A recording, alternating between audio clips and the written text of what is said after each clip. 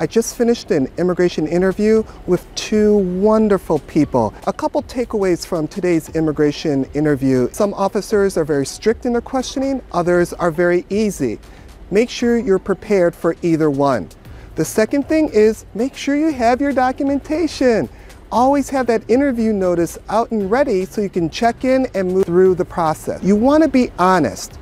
Always be honest in answering your questions. If you forget something, say you forgot or don't recall. In today's case, our client has a J-1 visa and a 2-year foreign residency requirement. Unfortunately, the waiver has been pending for more than 2 years. We had a very good interview. The clients did a great job. I'm very, very proud of them. We'll keep you updated.